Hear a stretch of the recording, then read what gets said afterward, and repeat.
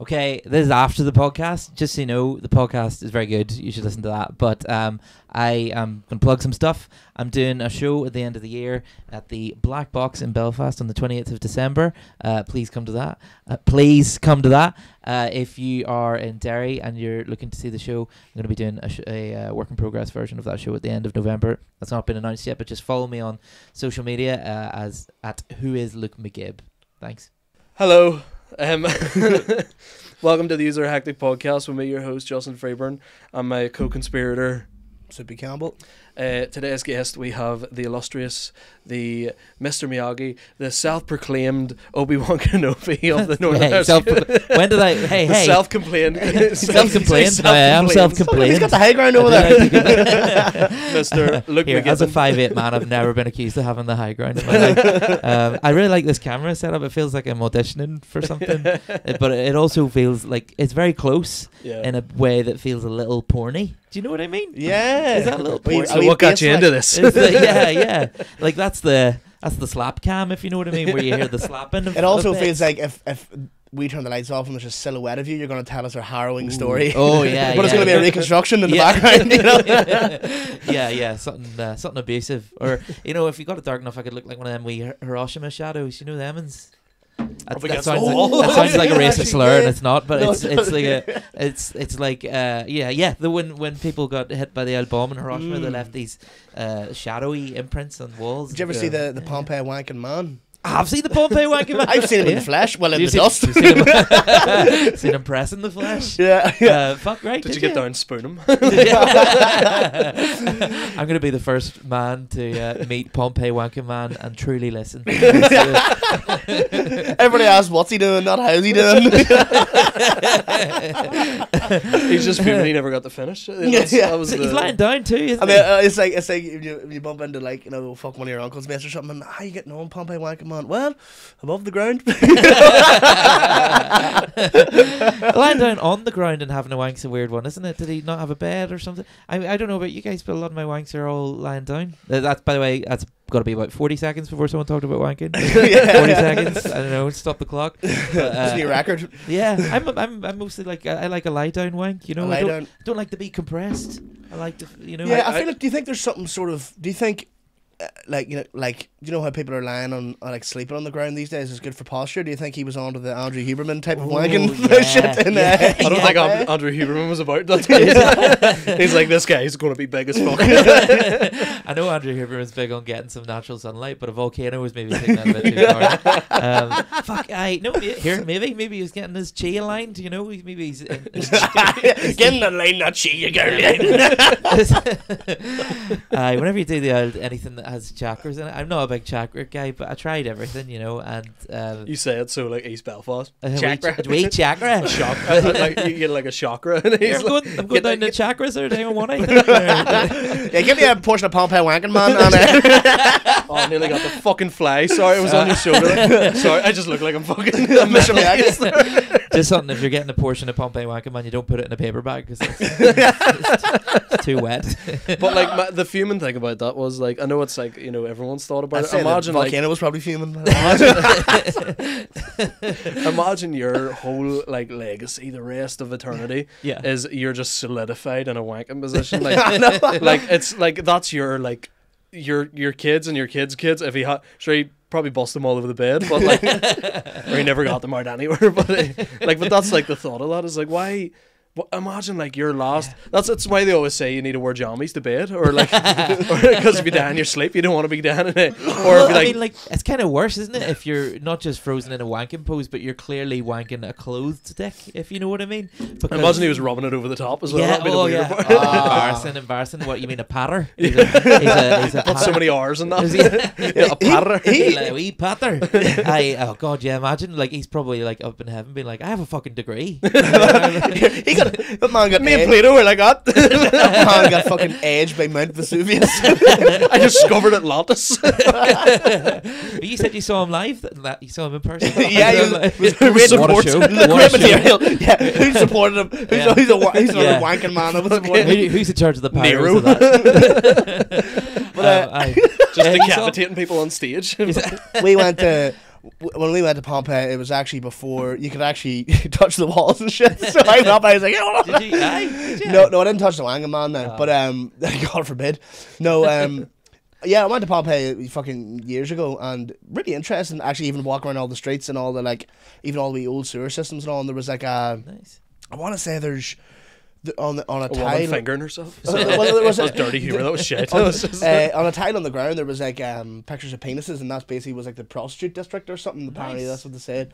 And then I'm sure the Wanking Man wasn't too far away from there, or maybe he's the outside of town. He was like, I can't get there, just get out now. Fucking, he got turned down that day. But yeah, man, there you go, Pompeii Wanking Man. Fair play. How do we get on to Pompeii Wanking Man again? I can't even remember, but just wanking, you know what I mean? Oh, here, but but it's always like that thing. It's like, as I say, like it's like why your ma always tells you to put on like good knickers, like every day, because like you don't want to like get in a car accident and someone has to cut your clothes off and you're wearing like fucking holy boxers, so, that's why you want to die in a car crash after Christmas. That's yeah, you want to be constipated, not diarrhea. Whenever you die. That's what you like. Whenever I'm constipated, I'm like, good.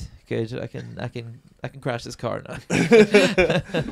Yeah, I want to crash a car when I'm constipated. Like, I seen a video the other day of a UFC fighter, and he's like, they're like fully like scrapping, funny enough, and like one of them is like choking him out, and he like goes to like whatever way he's being choked out, he's like sort of on his neck, and he like rolls backwards to like stomp back up because he like tops out, and it's like he actually like shit himself, and I know that's quite immature humor, but it was when he stood up and he was just like, he didn't even give a fuck that he had shit himself. What a legend. I was so like I was admiring this man because he was like, it was like going down, like, he was standing on it and he was walking it all over the ring, and I was like, this is the first, that's the first card. I was like, every fight after that has to fight on shit. The referee Herb Dean come up and put his nose in it. You won't fucking do it again, you shit, will you? I'll use the letter. I know, but like imagine that, like that's another thing, like your legacy, you're like fucking like the rest of your life you're just known as the guy that walks shit into the ring. Physical perfection, years of training, cutting, not eating. He was probably doing all the cutting. You have to do a lot of horrible shits, don't you, as well? And then that fucking happens, and it's like, I mean, you couldn't even tell me his name. Yeah, that's what I mean. I'd literally just seen the clip of it. He's just feces, man. Pompeii Wanking Man and Danish shite. Danish shite. That's great. But that happens frequently enough with fighters because it's a fight or flight response. Like, you know what I mean? So what is it? Fighters. Yeah. And that's why he gets paid the big bucks. I'm fuming. I am fuming. I was in the middle of saying it as well. You can't coast off Danish shite all night now. It's great, but it's fighter shite. There's the guts of an hour, There's definitely an amygdala shite joke floating around in there somewhere, but I can't even figure it out. Yeah, some sort of but that's actually one of my favorite, like, sort of John Crones. Sorry. That's pretty good. All I've got is Creatina Turner, and that's nothing to do with shite. That's nothing to do with shite. Creatina Turner. Name of the episode for no reason. Oh my god. Yeah. Where were we? We were on shites. We were on legacy, really, weren't we? What is it? How do you want to be remembered when you die? that's a good question. Here's a good one. Yeah, go on. Yeah, what exactly. Me? Oh, fuck, right. You're the guest. When I was Black box wanking, man. Dies on a side wanking. Dies on a stage wanking. But they're just like, look, you're alive. You can leave at any time. That's a real comforting thing to hear in a podcast in someone's house. It's soundproofed as well, isn't it? Oh, you can leave any time. Honestly. I swear, lock the door, Soupy. But I don't know. When I was younger, I think I thought I really wanted to be remembered as being nice and funny. And so far, so okay. I think. Yeah. That's all I wanted. What about you guys? I think that's a pretty, in the most respectful way possible, a really good thing. A low bar. But you know what I mean? That's good. That's a very achievable. I think you've exceeded it, unless you become like a paedophile at some point, and then we're like, look. Well, who knows? Who knows what's happening? Oh, that's a real pedo sounding response, isn't it? Just saying anything that isn't. I am not a pedophile. Just don't be getting any Luke McGibbon tattoos anytime soon. Do you ever think that Pizza Express in Woking, like whenever they saw the news, are like, gonna have to take down that framed photo of Prince Andrew every time he visited? I was watching a Sideman video the other day. Fucking fucking I'm an adult. No, watch Sidemen. Suck your fucking man. Who are they? They're like a YouTube group. You know KSI. Oh yeah. Like his YouTube group. They're fucking hilarious. I don't care what anyone says. Some of them could be comedians. You know. Yeah. Definitely. And there was one that were doing like Storage Wars. And they got actually. They do, yeah. And there was they found a bottle of whiskey on it, and it was like an engraved bottle of whiskey, but it was like a special edition, and it was a Prince Andrew edition, and it was like it's like Bell's whiskey, so it's usually like 40-50 quid a bottle, you know, and Aye. like but well, like if there's like a royal on it, it might be expensive, but it was like it's like the wrong royal. That's gotta make it more expensive. That's because I'd put that up in the back if I had in that. a morbid kind of way. Yeah, like that would be the ultimate podcast prop, I think, wouldn't it, to have on the table? I'd fuck it. That would be sitting here. I'd swap Soupy out for that. Actually, I would swap me out, and Soupy just does it with a bottle. Would actually get views then. So did you ever see, who the fuck is it now? Correct me if I'm wrong, or forgive me if I'm wrong. The American podcasters. I think it was Bert Kreischer. No, it was Tom Segura and who is his co-host of one of his podcasts? It's Bert Kreischer. Yeah, two birds, one cube. Yes. You want to talk about the teacup? The teacup. Yeah. And Tom Segura, they buy each other a gift or something for your birthday, or whatever the fuck it is, as you do. And Tom Segura bought Bert Kreischer Hitler's teacup. Like from like his summer home. But like legit too, like pay, like certificate and all that. And he's like crying, laughing at it. It's so good. Like what's it got on the teacup? It's got like a wee phrase. Like I think number one Führer. World's worst dad. Oh fuck. Hold on a second. Oh fuck. Live, laugh, genocide. What did you say? Live, laugh, genocide. I love the idea of Hitler on holiday as well. He's working on his wee tan. Like, where did that man have time to go on? Yeah. He's going to hit the boogie board. We had built some sandcastles. What is your vegetarian option? It is €2 pint. We are robbed at home. You have duty freeze. I got Alan Irwin a mug of me actually in the bath. That's but funny. it was one of those mugs that it's just black, and then you pour hot water in it, and then the image forms. So I was like, you have that. Have Merry Christmas. That was a Christmas present, just because he likes a wee low budget gift. So that means he doesn't have to get me anything high budget, which I am on. That's not criticism. I respect that. That's level playing field. So I got him that, and then a week later they sent me the picture of the first cup of tea they had with me in the bath in it. So it's not fully naked. I mean, like, I am not wearing any clothes, but it's only up to about here. Do you know what I mean? 'Cause to be honest, which is where all the good bits of my body stop. Like, I'm pretty happy with all this, and then just below here, it's like, oh, do you know what? If I could just move my dick up here, that'd be absolutely fantastic. Old dick neck McGibbon over there. There's a lot of people with some quite vaginal necks, you know. Me and Trump. If me and Trump kissed, it would be like fucking. He's getting pretty vaginal in the old neck area, isn't he? Yeah, that's how to show your age now. That's my girlfriend always says to me every time I go here. She looks young for her age, and she goes, "Look at the neck," and I'm like, "Fuck, she's 70." Do you ever see that pictures of the old woman who's like, she's like 80 years old, but she says she's used sun cream every day of her life, and she looks like she's 80, she looks like 50, and then like obviously she doesn't use it in her neck, so it's like young, and then just old as fuck. Oh, just like ball sack. Right, these shoulders have seen things, and this head has not.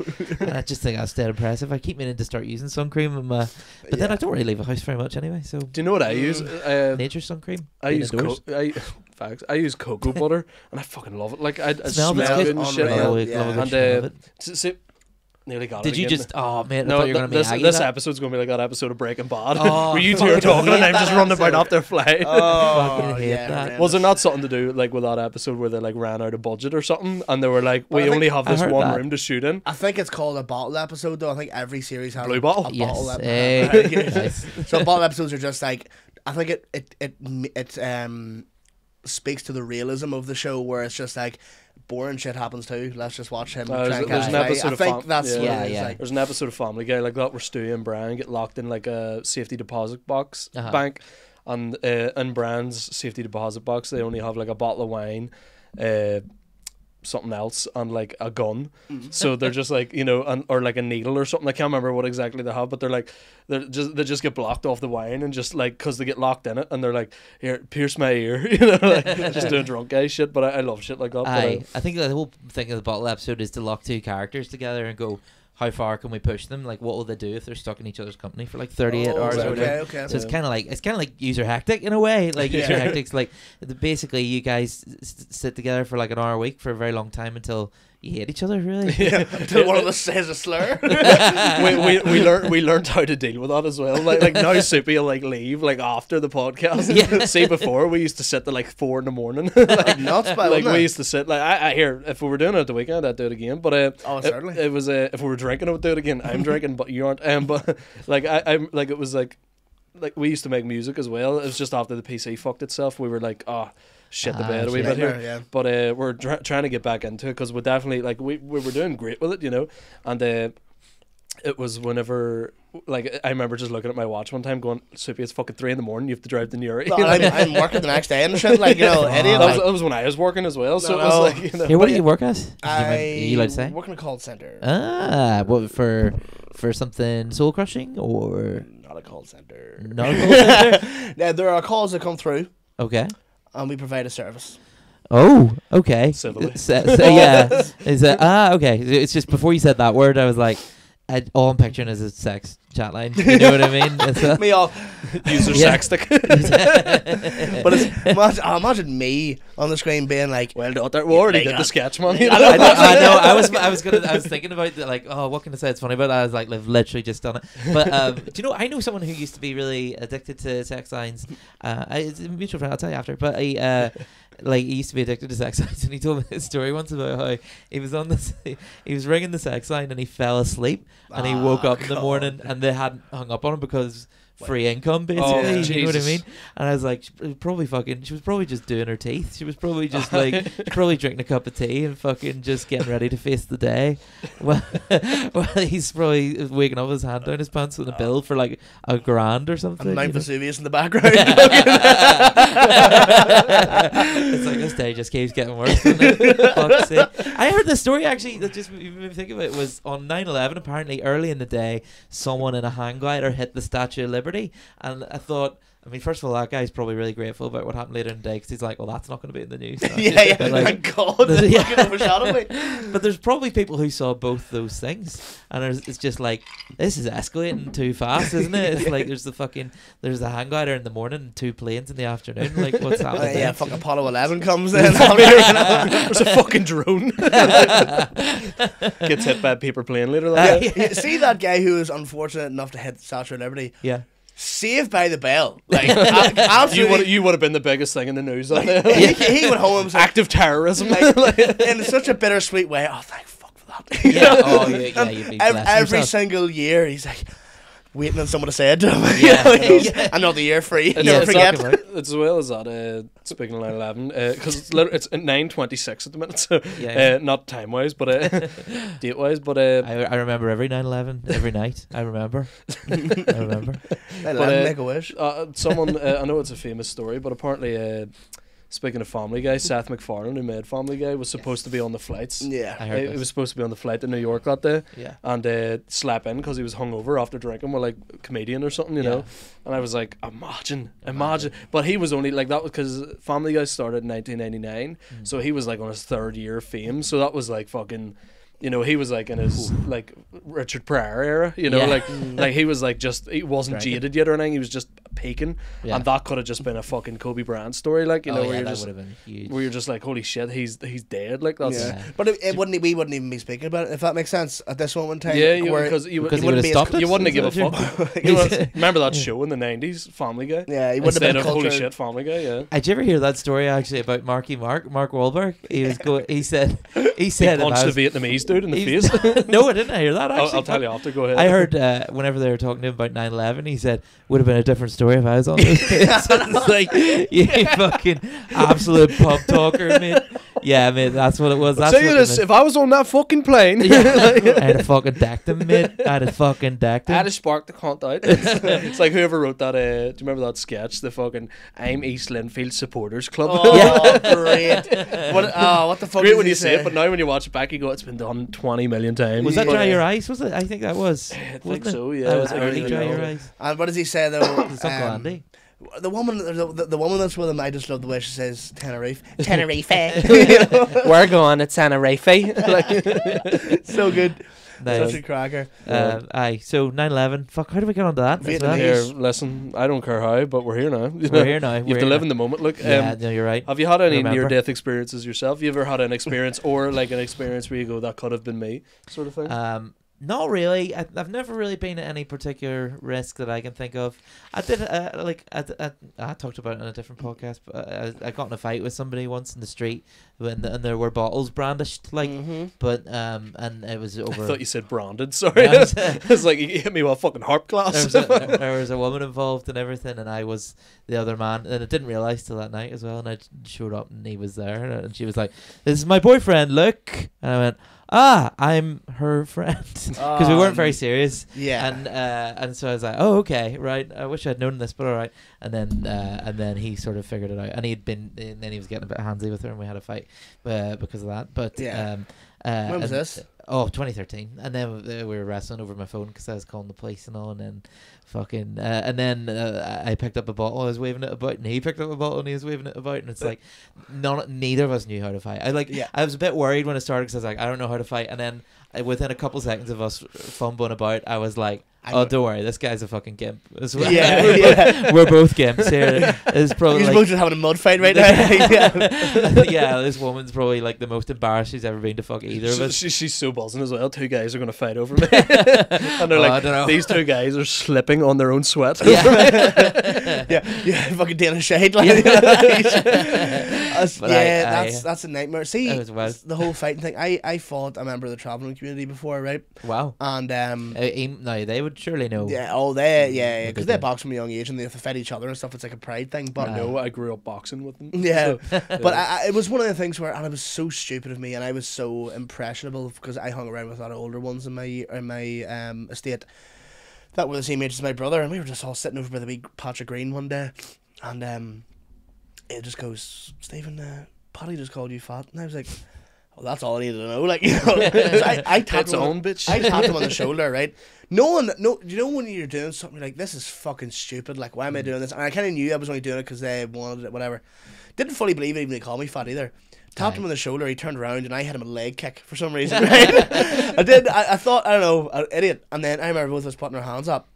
And I, like, went to boxing a wee bit. I was always, like, in wee silly scraps with my friends and all, but nothing serious. But I remember thinking, I might have a go here, I might get beat, but at least the pride will take me forwards. Sure. How many seconds are we talking? This guy hit me with a straight left I didn't see coming, and I remember just seeing this guy, and I just ran home crying. I must have been like 9 or something, you know. But I was quite young then. I thought you meant I thought you were like 19 in this. No, but that just reminded me of it. Fury, like, as well. Yeah, no, that just reminded me of when you're saying you hadn't a clue how to fight. Oh yeah. But I remember standing there, and before he even threw a punch, I remember being like, I'm gonna get fucked up here. Like, why did I? And then after that, being like, right, if there's ever the idea of a fight on the cards, I'm choosing my battles wisely here, because it was fucking so stupid. Like, you gotta know when to hold them, know when to fold them.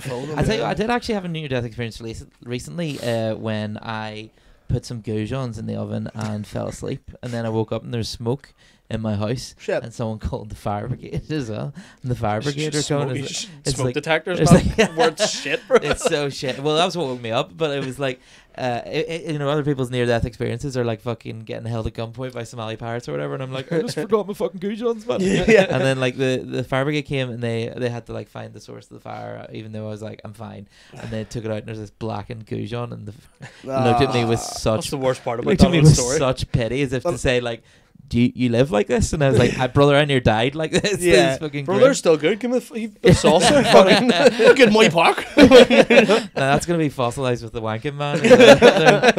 they're in a fucking they're in like a shelf in like the Natural History Museum next to the Vikings' biggest turd. Did you ever see Rasputin's dick? Yeah, I have. Yeah. Oh my god, I looked Big it up old after schlong I on it. watched. Is it Russia's greatest love machine? Here, you'd be Russia's surprised. It's about greatest fucking throb 14 machine. inches soft. Yeah, it's a toughie. Like it's a But the guy was like 6'9", like Yeah. and skinny as fuck. Right, But right. he was I watched it. I watched that movie, The Kingsman, Aye. the prequel to the Kingsman movies. And I was like Rasputin, and apparently he was like a fucking paedophile for young boys as well. Nobody ever talks about that.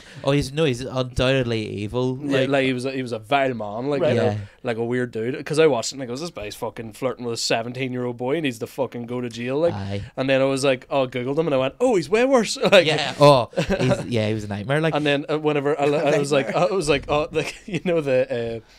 Like recommended searches on like Google, you like search something and then like above where it says like images and stuff, it's like, did you mean or whatever? did you mean Rasputin's dick? Rasputin's penis? And I looked it up. It's in a jar. The jar's about that size, man, and Yeah. it's like touching each end of it. Yeah. Kimchi jar. Oh, man. Yeah. Like whenever he goes to the toilet, it's not just It's touching in the a water. vase. It's like touching the water in someone else's house. You know, it's coming out of someone Man, else's it's going toilet. through the U-bend. It's- That's Impressive. That's the fucking blue-green algae problem in Loch Ness. It's like It's no. just his like half of his shafts in it, you know. He was brought half on. it's still on him. He's brought in to like heal the Russian prince's haemophilia with some dark magic shit, and it's like, I mean, he probably had blood to spare himself. He probably Yeah, had but blood then he started blaming it. He disease. was like, like the only way you can solve this is by going to war, big man. You know, like Yeah. that was like, or like no, it was staying out of Absolute the war. melting, It was yeah. because obviously it was like what was the Russian king's like fucking son or something, wasn't it? Yes, yeah. And he was like basically. And he talked to William Thompson or fucking Ross Mitchell about this. This is their topic, you know. This is their what's that show? The Mastermind. That's their mastermind yeah, topic. special subject. Yeah, but like he literally was talking to the king. He was like, "Here, I can save his life here, big man, but it means you just have to not go to war with the Germans." And he was like, "But we need to save these." And he was like, "Nah, listen, you can't do it." He was like, yeah. Imagine if you went to the mechanic and he's like, "It's gonna cost you, mate." And you're like, "How much?" He's like, "Yugoslavia." It's the Ukraine.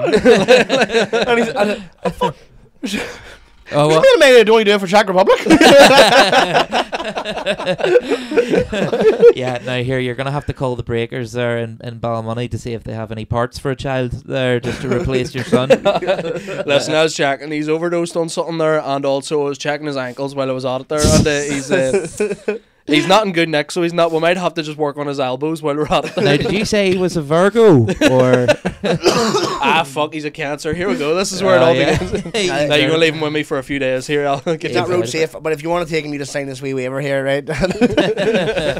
What are you, star sign wise? I'm not an astrology man, but I do kind of like, you know, Toying with the dabbling. idea. I like Yeah. pretending that it matters. You know, Yeah, I like to convince myself that it matters sometimes. What do you call that? Where your bias, confirmation bias. Yes, that's what it is. I was already about to say, what do you call that thing where your bias is confirmed? I was about to say, I'm Libra, but not to get all mental health, but with OCD, your whole thing is basically to put these patterns together and then Sure. obsess and compulse over them, right? Which is Yeah. mad. But I found myself when I was younger being like, you know, good things are coming or something, and like my mom made lasagna, I'm like, good things did come, you know, and then all of a sudden I'm like, Fetus. and then all of a sudden I'm like, fuck, this could be dangerous because they're so vague and it's again confirmation bias and whatever. So I had to make a decision when I was younger to be like, when I was like training myself not to believe the fucking stupid thoughts, be like, that's not true now, you know. Right. And I like toying with the idea, but even like what do you call the whole angel numbers thing and all, it's tied into that, but I've heard about that. it's all tied into it where it's like synchronicities basically, where like if you see like I love looking at license plates, like I know that's fucking mad, but I do that too. I love looking at license plates. I memorize them, like, but see if you say like 2 sevens together, 2 sevens could mean something. I don't know what I don't any do of it like them that. I mean, just but- make funny memes out of it. You know, there was a fella drove past me the other week and it said something like fucking, like it basically spelled sex addict, but it was like 4DDT, you know, and it was like 53CK or something. Yeah. And I was like, his number plate says sex addict, and I was like, that is cool as fuck. But sorry, go ahead. Yeah. But yeah, that's the thing. There was actually a Porsche 9/11 that literally had a fucking Porsche around 911 around Uri that said 9/11 was the license plate. Nice. And apparently people used to contact him all the time to buy it off him because like I don't know if it's a, well, they want a never forget thing Popular, or getting the fiver with a AK-47 on it. That was it's like the big one. It's like whenever it's like, he buys it in 910 2001 and he's like, no one will want this. And the next day he's like, you're never gonna fucking guess. But I just thought it looked like a nice date. I didn't want to forget it. like our emergency service, you know. But yeah, so but yeah, in terms of yeah, I'm a Libra, but I don't know. See the whole moon thing. See the whole like moons and the way when you're born a certain time. That thing that all confuses me. I understand the monthly horoscope and the Daily Mirror, like, Sure, but yeah. you know, Yeah. I don't. Telegraph. Yeah. I love obsessing over a wee coincidence as well, because like my car broke down 3 times there in 3 months, and I was like, here, that's a coincidence. I think the world's trying to tell me something. It's like it's trying to tell me not to drive. It's trying to tell me I'm a bad driver is what I think is happening here. It just or keeps get fucking a up. new car. Yeah. Yeah. Or stop 100%. going to the mechanics in Russia. Yeah. That's the wee Panda, isn't it? Yeah. It is. Yeah. You've had that as long as I've known you as well. So. It's a couple of years now. I think about 2 or 3 years I've had it. Yeah. But yeah, I mean, I should have just bought one in July, a car, because like the amount I've spent fixing it since July is now more than the price of the car. Yeah. I say that to him about it. Like his Audi's the same. Like I Seriously. literally every single time.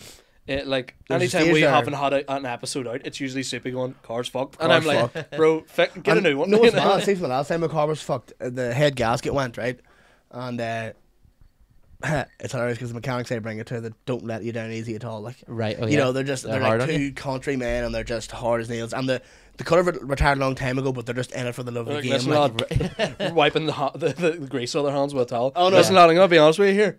You're broke as fuck. no, honestly, You're a broke bitch. These Yeah. boys- You're talking about your wallet. Is that Yeah. These boys don't even wipe the oil off their hands. Like, Yeah. they'll hand you the key back, it's dripping. Like, Yeah. but he'll pull up, And then there's oil too. yeah, and then he'll just go, Ash is fucked. I'm like, what's wrong? Ash, that's fucked. And I'm like, well, I can straight MOT. He's like, fuck. I'll see what I can do. Leave it up here for next week. And then, like, $8,000 later. My bumper was hanging off, and I thought he was going to put it back in, like, with a plastic welder the way you meant to do it. Nope, but just screwed her straight in. Unbelievable. Yeah, I remember you showed up the Martins, and he was all, not the front of the car, and I walked over and looked at the car, and there was 2 bolts on it, holding the bumper on it, and I was like, Bumper's not going anywhere, man. I was like, why the fuck's your bumper hanging Fair on? fucks. I mean, we're talking about angel numbers and superstitions. Like, that's a card held together by The Secret, isn't it? That's just wishful thinking, holding that together. That is, yeah. Yeah, But see, go ahead. No, sorry, go. I was going to say, just see my car, like, so the last time I was fucked and I couldn't come up because I was, head gasket went and I put this, like, you can put this fluid in the coolant that will seep through to the head gasket and seal it, because when it gets to a certain temperature, right, whatever, and put it in. And then I was going to be podding that the next night, and I just says, listen here, I don't know what the crack, because at this stage I was thinking I'm going to get like a week out of this car and I'm going to buy another one. So I goes, listen, I'll only do fucking, don't make any unnecessary journeys, like, you know, trees and money and shit out. Yeah. But yeah, and then it's just still going. Literally from that we bought like 15 quid a bottle thing, and usually head gaskets are like, you know, hundreds and hundreds to fix, not worth the value of the car, like.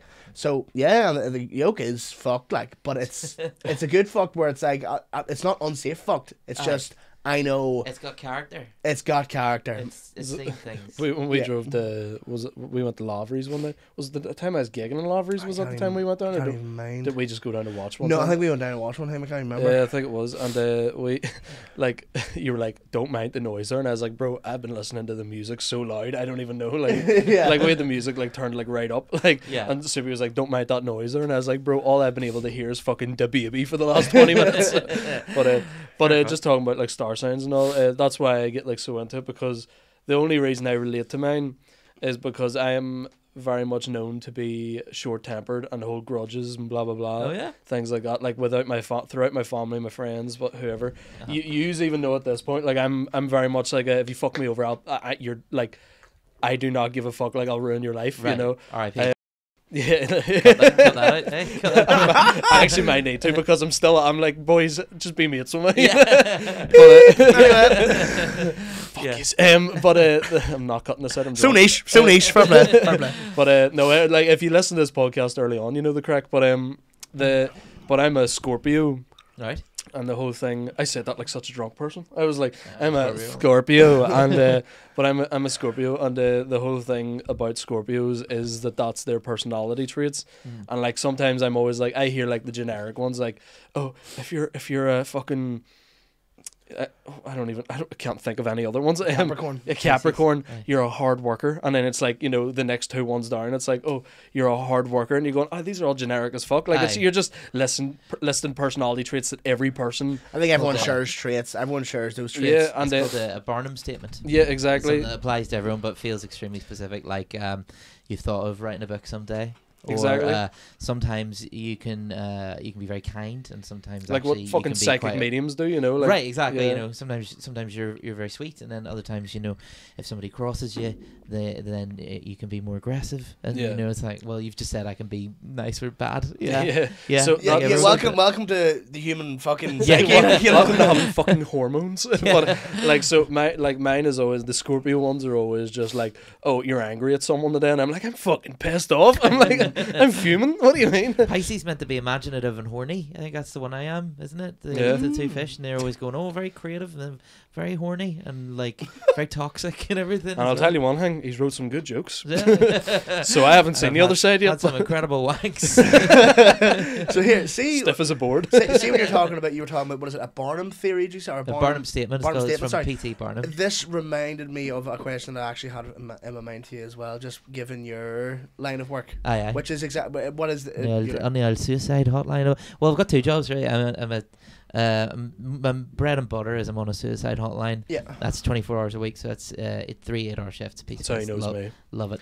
What's that? That's how he knows me. That's That's how we're so close. Jordan Robinson did a good roast of me there the other day at the roast of Willie, where it was like McGibbon works on a suicide hotline every night.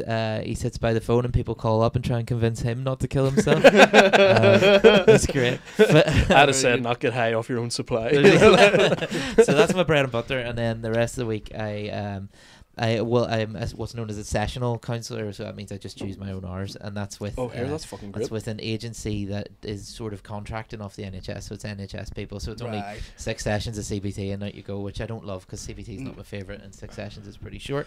But I do it. And so if you don't mind me asking, why is CBT not your favourite?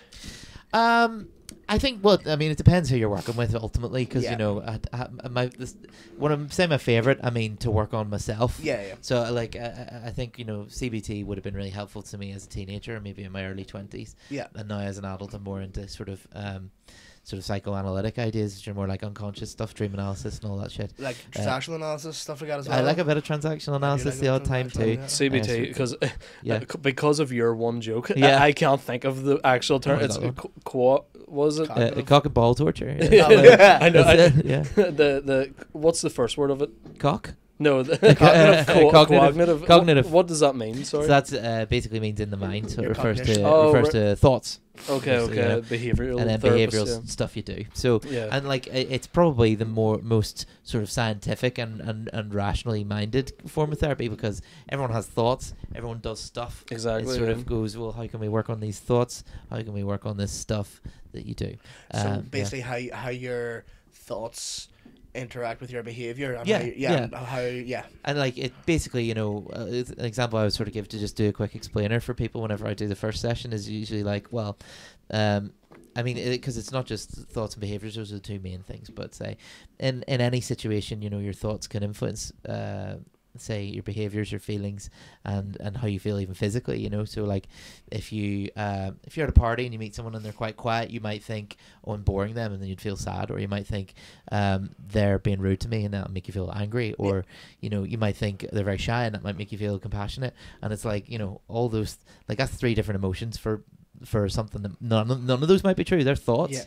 You know, that could be, I mean, the person could just be sick, they could have a stomach ache, or they could have something else on their mind, and so, you know, they could really love you, they could love you, want to, they don't want to express it. And then like that can affect you physically, because if you think that someone's being rude to you and makes you angry, it can make you tense. And so physically, you know, it can make your heart beat faster. Or if you think I'm having a heart attack, your heart will probably beat faster, which can make you think you're having a heart attack even more. And thoughts can influence your behaviors, because then if you see that person from the party again a week after, you're probably going to try and avoid them. And then if you avoid them, then that ingrains a certain associated behavior with that person. It's like the Pavlov dogs thing. That's sort of the proto-behaviorist. Is like kind of the, like, you now associate that person with avoidance, and then you become more scared of them because it's like, oh, that's the guy I avoid. And so, you're just in this echo chamber continuously. Continuously. And like all of these things influence each other. So you can work on thoughts of someone, you can work on behaviors, you can work on the physicality, you can work on feelings, and all of those will influence each other. But usually we just start with the thoughts because that's pretty. It's probably the simplest place to start with and the most immediate. Yeah. But no form of therapy is for everyone. Like you different people need different stuff. Some people like cognitive behavioral therapy because it's very active. There's a lot of goals and stuff you can do. It's very on the body too as well, isn't it? Yeah, the physical side of things, there would be some stuff there. Usually it's just progressive muscle relaxation, but there's other things that you can do. Ties into mindfulness kind of a I suppose so. Yeah, there's a lot of ties into that though. I think the thing with mindfulness is you have to be real careful when you're sharing that with people because you want to not say the same stuff that everyone's been saying to them because then they'll write off everything else you say. Because fucking before he went all right wing, Russell Brand seemed like the sort of person who it's like if you told him your dog had fleas, he'd be like, "Have you tried mindfulness? Like, have you tried some yoga? Would you ever fuck up?" Like so a lot of people who've been depressed have been told about mindfulness and things like that. And so if you want to try and get them into it or work through things with mindfulness with them, you really have to put it to them in a different way very quickly. Yeah. And so or win their faith with other things that might other tools or build the relationship. Like the thing is, all the research says there's not really any specific, like, research does tend to slightly favor CBT, but I think it's because it's more broad. It's pretty broad, and like there's something for everyone in there now. But like what always seems to emerge more than anything is that more so than what kind of therapy you're doing, it's always about the relationship that makes the difference. So like if you ever have bad therapy, doesn't necessarily mean that therapy's not for you. Maybe that therapist is not for you, and because in the same way, you're not going to get on with every person that you ever meet in life. Not every crowd that you perform stand-up comedy to is going to love you. Same every for crowds, every comedian you go to see is not going just because you watch one comedian doesn't mean comedy shit. Exactly, and in the same way, it's about it's about forming a relationship, and so sometimes the best comedians are the ones that you feel that connection with. In that same way, and so when therapy's bad, I would encourage you to maybe try somebody else. It's not necessarily a failure on your part, or even really the therapist's part, though maybe probably is on their part, but it's about what's between you. So in the same way, if I have a bad gig, I don't necessarily go and blame myself. I don't necessarily go and blame the crowd. I blame what's between us. We didn't gel. I feel like every crowd can be winnable. Like it literally, like think of the worst crowd you've ever had, and then slap somebody famous in there and they probably would have done all right, but like that's not necessarily out of skill. That's because they're famous. I guarantee, just to put a pin in that for a wee second, I guarantee the worst gig I've ever done, nobody could have done well. It was Ruby's Bar. I heard about that one. Dundonald. And it was me, Franco, McAlevey and Giffen. And I heard Pete was like, "I'm not going on." Exactly. The promoter was like, "Fair enough." Here, if you're listening to this, Pete, you got paid more than the rest of us, so I'll just leave that out there. Out of the deal. Here, and I was on last. I was technically the headliner. And it was, but that's here. Do you know fucking what headline the shittest gig in the world? It was there's always a silver lining. The Portside Inn came about because of that gig. So if I didn't do that gig, the Portside Inn wouldn't be a thing. So and the Portside Inn, not everyone always enjoys it. You've done it a couple times. I had a good one and I had a bad one. You had a good one and a bad one. You're also welcome back anytime if you ever want a spot. Because anyway, but but like the Portside Inn came out a lot, but that was like a gig. I guarantee. Do you know how I know? Because Haggerty, Butler, and Dave Elliott all told us, like all four of us, don't do it. And I was like, fuck you are old, you're old. You don't know the new It's comedy. always better to find out for yourself anyway. Yeah, and then we did it, and then looking back, I'm like, nobody could have done well at that. No. Like, what that room was, that in was my the head most. though, I think if say Michael McIntyre suddenly sauntered up and was like, I fancy doing a wee spot at this gig, he probably would have killed, but not out of skill. The crowd would have gone, it's Michael McIntyre, and they would have paid attention all of a sudden. Sometimes that's the missing ingredient, is being somebody who's already famous, not skill. You have this. It kind of goes back to what you're saying about if you try to shove mindfulness down people's throats, flat out all the time, it kind of comes back to almost the stigma of mental health, right? Where everyone's talking about it now and they're saying, try mindfulness, sure, try cold water fucking baths, all this shit, and it sort of, it becomes a meme then, and then it's Yeah. almost like you have less chance of you doing that because you're like, it's a joke, Right. and then I started doing cold water baths. I'm like, oh shit, it works. shit, it's You know, actually pretty it's good, pretty good. No, listen, it's not the fucking. It didn't just fix me, you know. But it's Yeah. just like, I feel incrementally better, you know. Yeah, And yeah. for the sake of it, but it's kind of like that thing with mindfulness as well, Well, where it's sure. like you have to tread very carefully because it's Yeah. very close to being wacky. The problem is being prescriptive. So, like, you know, anyone who's depressed has people prescribing stuff to them. They don't realize they're doing that. Like, someone goes to, if you're say I'm depressed to someone and they say, have you tried going for a jog? Like, the person who's depressed doesn't hear, can you try going for a jog? What they're hearing is, you can't. You're not really depressed because you could go for a jog. Yeah. You know, Yeah. and that's invalidating the feeling rather than just letting them. You kind of have to let people be That's sad. the You have to best make way I've room heard for. that explained. Yeah. Right, That's, okay, thank you. that's like, because every time I think of like something like that, it's always just, oh, there's an answer. Yeah. But like, Sometimes you don't want an answer. sometimes you don't like. Well, even at that, like sometimes it's not the answer you want. If you get what I mean. Sometimes Yeah. it's like if you get told, go for a jog, you could have went for a jog, and you go, Yeah. oh, you fucking solved my problems. Yeah. You know, where it's like that, where it's like, Like- no, you, like sometimes it's not as easy as just going, Yeah. which is the exact way that you've described Sure, it there. So. like they're not necessarily even wrong. Like obviously going for a jog is probably pretty good for your mental health, exactly. but it's like it, it releases it's- endorphins and shit. right. It's fucking But like what you physically, it is better for you. Sure. Like so even like though you might not mentally, like you might have something on your mind or whatever, Aye. and but if you go for a jog, you know, it's almost like a distraction for a couple hours because you've went for the jog, your endorphins are fucking released, your body feels better for it, you've Yeah. lost a bit of weight or whatever it is. So in theory, you should have lost a bit of weight, Yeah. but that doesn't stop the problem, if you get what I mean. Exactly, you know, and like ultimately, really, you know, it doesn't really matter if the advice that you're given is correct because what they're hearing is an invalidation of their feelings. Exactly, and the feeling yeah. needs to be given room, which And is the thing uncomfortable. Yeah, and the thing is, two things to be true at once. Like, this person will be depressed, and of course, as you said, running will help. Yeah. But if I come to you and say, "Oh, I'm depressed," you have to assume that I've obviously thought about going for a run and I've decided not to, and I feel Sure. so bad because, and then I'm You gotta coming to assume you. some stuff like Yeah, you'd be like- they probably tried having a bath when they have anxiety. Yeah. Like, they probably Yeah. tried that, you know. So here's my other question to you, and my other question to you as well. Yeah. And a lot of this stuff kind of fascinates me, and I kind of wish when I was in school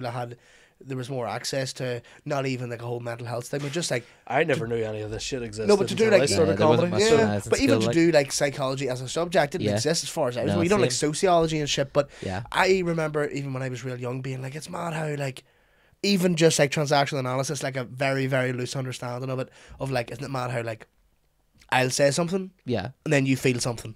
Yeah. You know? Yeah, And it's yeah, like, yeah. I remember thinking that years ago to be like, that's insane that I can just make these noises and then it makes you happy, sad, whatever, you know? Sure, sure. But what the fuck was I saying about that? Yeah. So I've been sort of trying to educate myself with a lot of this sort of stuff, and even just from not from a self-help standpoint, from just a fascination Understand. standpoint. Yeah, yeah. But what's your favourite razor? Gillette. Now listen, like- they don't call it the best a man can get for nothing. Yeah. My favourite's Occam's. Are we talking shaving or to kill ourselves? No. I'm talking like schools of psychology, like Occam's razor. Oh right. Oh, I get you. Yeah. Yeah. No, here you can't beat Occam. You know, it's the simplest solution, isn't it? Yeah. Yeah. I can't even remember some of the other ones. You know. Here, They you were more fucking lost philosophical. me. I have no idea So what you're there's talking things about. called like razors and like psychology. Occam's I you fully was explain like, better. I was fully like, Soupy's What the just, fuck you talking Soupy's not giving a fuck about what he said anymore, and it's just started like, what's your favorite razor blade? No, so I know. I thought you were messing. isn't it? So there's like don't. Funny talking about mental health and talking about razors, but And exactly, there is a certain level of irony in it, like, but it's like don't attribute to malice what could be contributed to, or what could Yes. be attributed to ignorance stupidity, or yeah. stupidity or ignorance. And then there's, I think Occam's razor is also like often the simplest explanation is usually what it turns out Is to be. the- yeah. I believe. Yeah.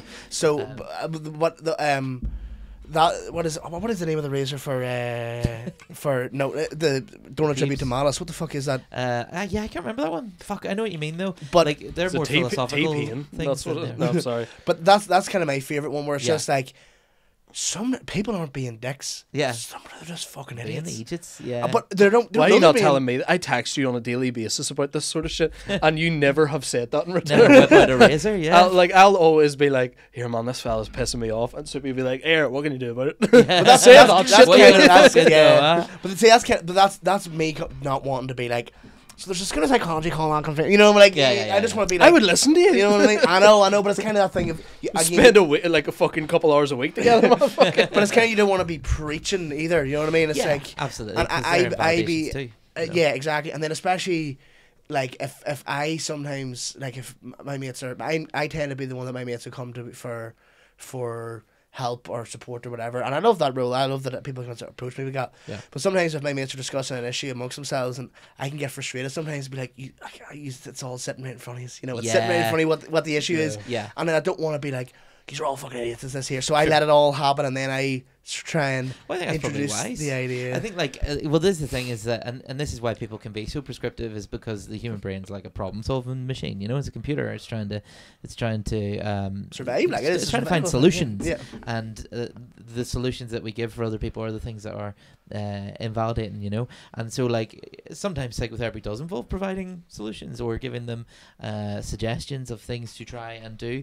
But it's important that doesn't take center stage and be the first thing. You know, people have to feel like they've been fully heard, and that you've allowed them to be like whatever emotion that they've shamed themselves out of feeling in that moment, because usually it's an emotion that's unacceptable. Like the obvious one is always that people who are grieving usually have some anger, and they don't let themselves feel that because it's irrational to go, I'm angry at this person left by dying, you know. Yeah. Or how dare they? yeah, or like you know, the big one I always remember is and you know, to me it's like men and women. So like a lot of men express their sadness with anger because the sadness is not something that's very socially acceptable for them. You know, that's why you get people who like are sad about something, they put their fist through some drywall or whatever. Yeah.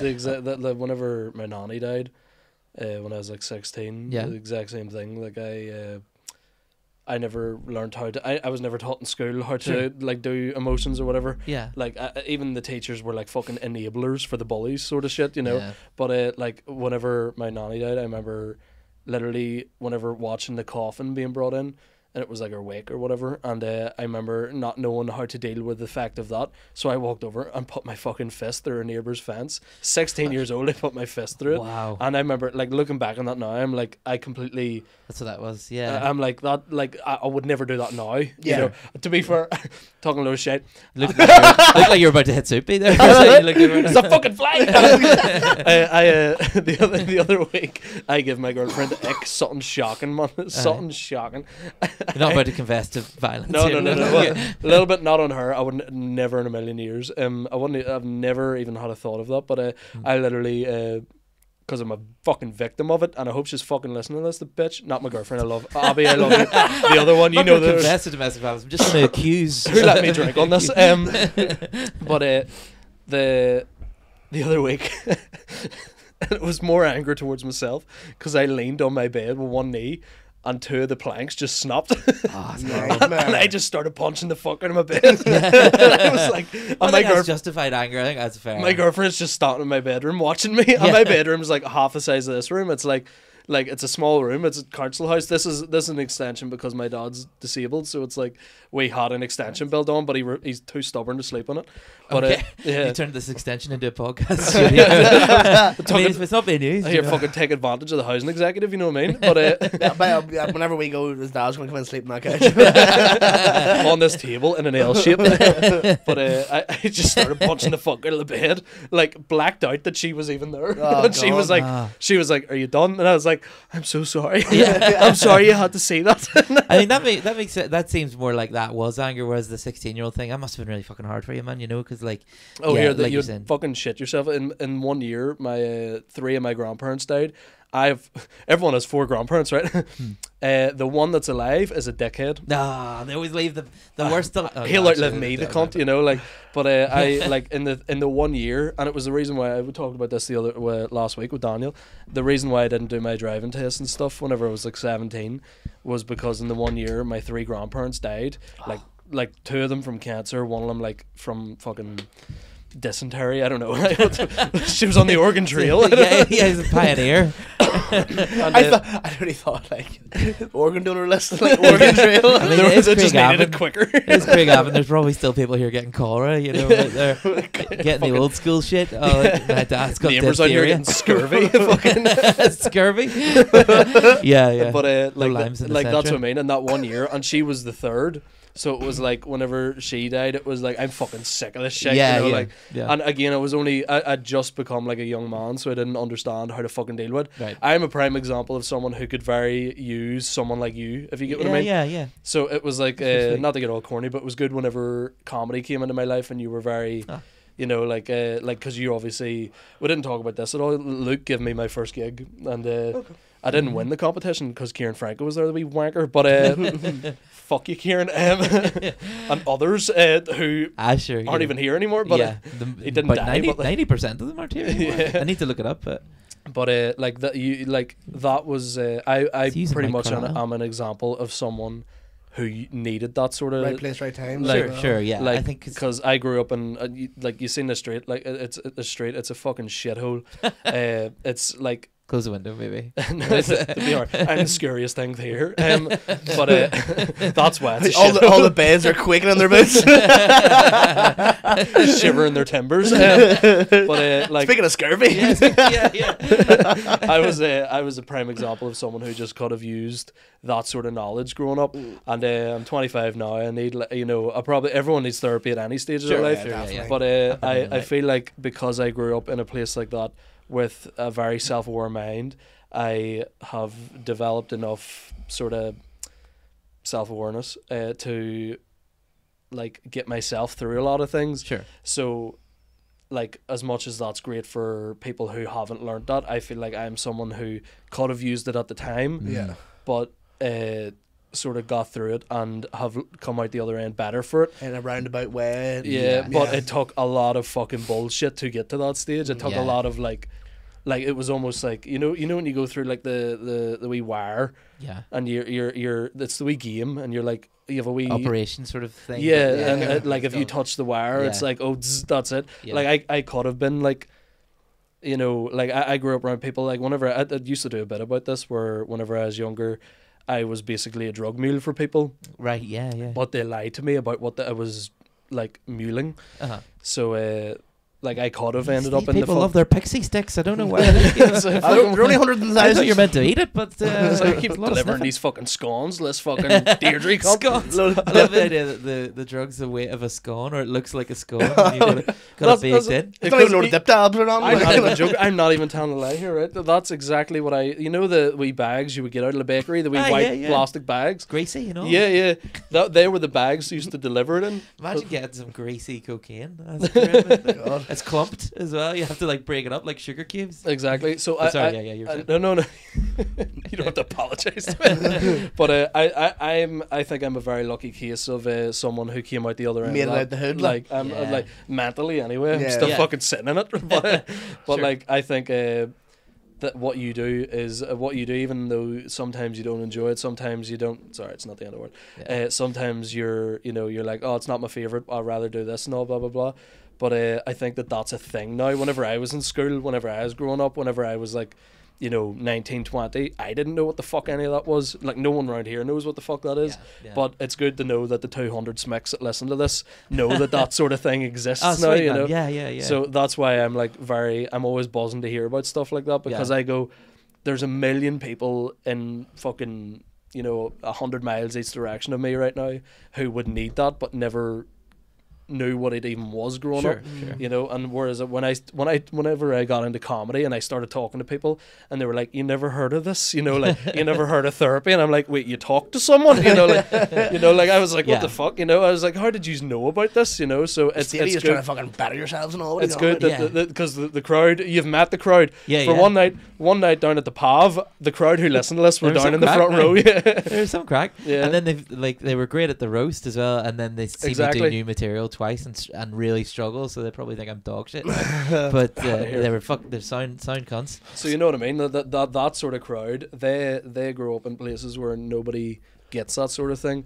Not to get all cringy and fucking. No, I get you. We don't get this, although we're class about it, but it is a classist thing where there's definitely really, really smart people in amongst those quote unquote smicks, but that have a hard time dealing with either like neurodivergence or maybe like they're fucking geniuses and they can't handle it, so they turn to substances and stuff. And that's where the class thing comes into it. Where thing. You may like I know fucking smicks with Asperger's and they're fucking geniuses, but they're like they don't know how to deal with it because they're like, oh, I have Asperger's, but everyone around me is doing coke, you know. So rain by, yeah, he's counting the grains of the coke. He snorts it and he's like 457. he's like, mate, he's like, mate, my tracksuit has 3 stripes, yours only has 4. So, rain by is their Asperger's are like what type of fucking Nike Air came out that year, you know. Yeah. But so I do appreciate you saying about that, because I know it's your job and stuff, and it's weird to talk about it on a comedy podcast. No, I don't get on the pods that much, and sometimes when I go on, I'm like, well, now which look should I be here? Should I be comedian look or should I be therapist look? You know, and I don't really have an answer, but I mean, just if it comes up, I'm not going to shy away from it. I kind of feel the same way as well. Obviously, we're a comedy podcast, and we're all like, fucking pop it, wanking man, you know. But people are going to be at the end of this going, that was a roller coaster. See the kind of you want to talk about your work on the sex line sometimes. Yeah, of course, you know what I mean. But like, it's one of them things where it's like, see my downtime or my maybe from a comedy side, people thinking like, he's fucking mad, so he fucking loves the crack and all. Whereas I'm sitting listening to the Blind Boy podcast about like Irish mythology, and I'm like, thank God I get to sit down for 2 minutes. God, you know what I mean? It's like a parent. Yeah, exactly. like 4 kids like under the age of 5. when I get up, I say, oh God, oh, you know. Like, but it's kind of that thing where I find myself being like, I'm like, because you know, shit can get mental on these podcasts, and we're talking a load of shit, and I love it. And then even like with Short Back and What's Happening, I was doing last night, like them boys are fucking mad in the head, and it's great crack. I know Adam doesn't listen to this, so fuck you, Adam. But sometimes I'm like, someone sent this to Adam and tell him fuck you. So that's why I was like, whenever I knew you were coming on, I was like, I kind of want to ask him about real shit. If there's anyone, that's what I said. That's what I said about like at the start. Like, we didn't talk about it enough. Like, because we'll wrap it up soon here anyway, because you need to... What time are you working out, sir? 10, so it's all good. But you're working out? Well, we'll get into some questions after this, is that okay? Yeah, actually, we do have a few questions, so... nice. It's 9:15 now, but if we get you out of here for 9, you'll be alright. So who's the worst first gig ever, or the best first gig ever? I was going to say, you've been in the game a long time, right? Yeah, sorry, just put a pin in that. Go ahead. That's what I was going to ask, sorry. It was just to let you know, Luke was the one who gave me my first gig. He's given me a lot of advice throughout it. Any advice that I've given on this podcast, we usually droll on about like fucking a lot of things that happen behind the scenes in comedy and stuff. Anything that I've learned, not any of the dickhead things, that's usually my own things. Anything that I've learned that's usually quite neutral or diplomatic, Luke has taught me that. So, that's so that's like the scene politics. Yeah, like you're. I think I'm your woke consultant. He's like, just maybe don't say the N word. Yes, literally, like I think it was like 6 months into comedy, you were like, maybe change that joke from gypsies to something else. Yeah, that's what it was, because it made the room tense. Yeah. And like, I mean, I use the word woke, but really, I mean, like, sometimes it is hard to tell people to change a joke to make it better, and then to not come across as just being like, you're not woke enough. And I'm like, no, it's when you say, I'm going to tell a joke about the trans community, the room gets tense, because that's a tense subject. And if you're telling a joke that makes a room tense, it needs to be really fucking good to justify the tension. And if it only appeals to people who don't like trans people, it's probably not going to be a good enough joke outside of rooms of people who don't like trans people. Like you're not like Austin, Texas, like right. And so like, of course, you know, my values are we should be nice to trans people, but I need to frame it in a way beyond that, because if people don't want to change their jokes based on my values. And the thing is as well, it's kind of like, I get when people are like, I don't want to change my art because my art is what it is, which is valid, but also your art's going to be dog shit and you're trying to make people laugh and no one's laughing. So you kind of need to just like change it. The only way you can say that is just going like, you know, you think it's your art, but at the end of the day, it's literally just fucking like, your art might be art, but nobody's going to fucking look at it then, you know? Like this has only ever happened once or twice, but I've written a joke that, if I've written a joke that's offensive and someone goes to me, that joke's quite offensive, what I'll do is I'll go, okay, I'll write something else, because like, jokes aren't finite. You can. It's not the end of the world. With they're as unlimited as human experience is, and ultimately I am doing this to make people happy. And if I'm making a subsection of humanity unhappy, then I'm like, well, what's the fucking point? You know what I mean? Like, obviously I have the freedom to say it, but what's the point in saying it? It's comedy, if it's not, you know. It's meant to make people good. laugh. Yeah. Like, so you've seen troves of people come through, and especially with your position and maybe your job and background being from the therapy standpoint and the human psychology standpoint, you've seen, so it makes you more active in the scene from on a personal standpoint. Sure. Even if like, I don't speak to you very very often, but when I do speak to you, it's very like personal. But like, even if it's just like you're like, oh, I've seen you cut your hair or whatever shit like that. So you do that very well in the communities, and you're very embedded in there, right? So I wish I could tell you that you cut your hair. I wish that you got the cut. well, you said it to me twice. Soupy's hair changes every fucking 4 days. It's the most controversial thing on the scene.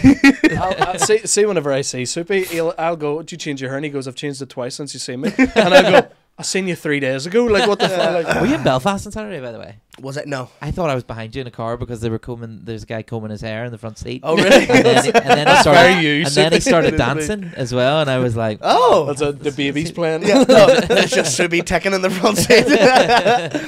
But no. So the question I was going to ask you was, what is the like? It's not really a direct question. It's just like, from all your Asian experience, what is? I said all your Asian experience. I've got bad news for you. I've got really bad news for you. I just realised doesn't matter. What is all your Asian experience? Euthanasia, right? No, best tofu. What's your what's the maddest thing in any way, shape, or form you've seen? The maddest death you've seen, or the maddest, like, did that guy really think that was going to work? Or a lot of them are probably me. So no. The worst death, I've told this story before, but I'll tell it again. And he's still gigs, and I like him, and he's good now. He's called, so it doesn't mind me saying this probably, but Ronan Diamond he's called, and he did his first gig a million years ago. He stopped for years after that because it was so bad. But he was very drunk, and he couldn't remember anything he said, and he was just sort of blathering, and it wasn't really going anywhere. And he had 7 to 10 minutes, which is how long all the spots used to be back then. Fucking hell, but. Gone to the and like, I'd kill for that. At like 6 minutes, Ross Mitchell went up to me. He's like, "Just flash him now." I was like, "No, he's not hit his time." And he was like, "He will hit his time." And I was like, "Okay." And like the guy hit 7 minutes. He keeps going. He hits 10 minutes. I'm flashing the light. I'm a lot. He's just ignoring it. He can't, because he's not aware of it. Yeah. And like the crowd applauds something just for him to leave, basically. Yeah. And he hears the applause, and he just still sort of stands there, and like. And like the MC is at the side of the room, sort of going, come on, and he's like, just gawping. Yeah. And at one point, I had to turn off the lights and turn on the music. Oh, and he still stood there for a while. I had to like go up on stage and be like, just in the pitch black, being like, "What's your opinion on fucking?" Just going like, "Come on, you'll get him next time. Fuck's sake, get off stage." First gig too. The worst death. But there was some really innovative stuff that I really enjoyed. Innovative. There was Conor McGinley got someone up on stage. Coleslaw. And he doesn't watch this, sorry. No, yeah, he won't know. But he got someone up on stage, and they talked about the dildo they had in their bag or something. I can't remember how a dildo got involved, but she pulled out the dildo, and he got her to wear the dildo on stage, and he sucked it and said, "This is what it's like being a comedian." And then he asked me to play the music just as he started sucking, and I did. And there's a video somewhere in the depths of the PAV Facebook page. I think if you just go to photos, videos, it's probably at the top there. It's the 14th row down, second video across. Yeah. I don't know where it is, but there was a guy who did a short play about unicorns that involved dildos on their heads, and he got people from the audience. Very dildo heavy. Well, I think that was the same night. I think that's where the dildos came from, actually, because there was about 3 or 4 of them, and some of them were fucking some of them were biggies, like, and he made us wear them on our head. It was really funny. It was really good. Yeah. This guy called Adam Turns. He's an actor now. He was in Game of Thrones. Oh, really? Yeah. He played as an extra, because my cousin was an extra. like a big extra, if you know what I mean. Like he didn't have a line, but he had, like, do you know the waif, the lady who was trying to kill Arya when she was learning to be an assassin? The wee girl, yeah. The wee girl, right? Yeah. And at one point, she disguises herself as a young blonde man with pointed features, and that's Adam. Oh, is that him? That's him. Yeah, Fuck off. Yeah, he did. Yeah, and he did stand up here. Yeah, he was great. He's But he should have stuck to this because that was him. Sorry, Adam, you're fucked. Like, let's be honest, you picked. So that was probably one of the most interesting stuff I've seen off the top of my head. I'm sure if I that's crazy. Like I only found out. I found out recently. It was like a year ago. Whenever I had Dan Latham the podcast, that he was the stand-in for Kit Harington on Game of Thrones. No way. Yeah, he was like the. I can see that now. That's why I named the episode Jon Snow's Fluffer. But if you want to go back and watch that episode, it's a great episode. But he was like the stand-in and the guy that, like, you know, whenever they're checking the lighting to make sure it was all good and all, and they're like, Kit Harington, you don't want to stand there for fucking 2 hours, so they would have Dan Leith come in and do that. Right. And I was like, man, fucking you'd be bigger for that shit than you. Yeah, but fair. Yeah, but we got some questions in here, man. Sure. If you're alright. I've got a single one here. Just gonna get out of the way. Oh, did you get a single one? Yeah. 6.5 inches on a good day. From the on a good day. Well, that's Declan McBride's question answered. No, from the great and powerful Declan McBride. Shout out. Okay. Does Luke McGibbon have to work on looking good, or is it natural or dumb luck? This is me. I have a feeling a lot of them there are compliments more. Oh yeah, than I'm getting a little hencher, but I'm also getting fatter at the same time. So But it's that's weird. I'm building up that Mickey Bartlett body where it's like all Celtic body. Yeah, fucking yeah. Built like the genie from Aladdin. That's one of my favorite podcast bits. I haven't even seen that. That's really funny. Years ago, like it's. That's really I'm the same. I'm the same. Where I'm like all top heavy. I have the legs of like an Olympic swimmer, but like the top half of like one of them guys that throw like fucking kegs over like a bar in Scotland. You know, my body's like if they made it in caps lock and then someone held down shift just as they got here. Commas. Like a Goomba. But like wingdings. Man, by the way, there's a conspiracy. Oh, I know. 9/11 wingdings. I only found that out recently. But does I have to work? Yeah, this is me working really hard on looking good. I got into the gym in the last year and I go about 3 or 4 times a week. But it's more about I'm terrible at diet and I'm not always great at sleep.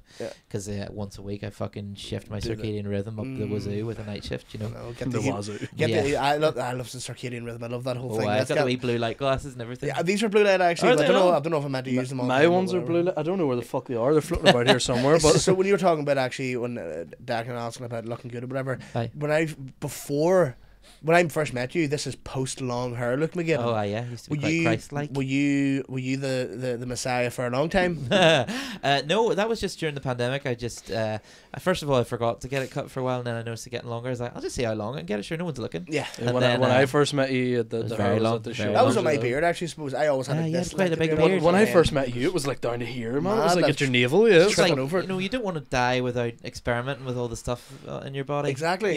You know what I mean? I'm stuck with my look forever, like because at 20 years old. Grow a beard out? No. I don't know. I know what it is. I feel like I look fat with a beard when it goes out. I think, see if you grew the beard out and had it like squared off, the Turkish, you know, the boss man beard. That's a barber thing. I couldn't do that myself. I would need to go because know what it is.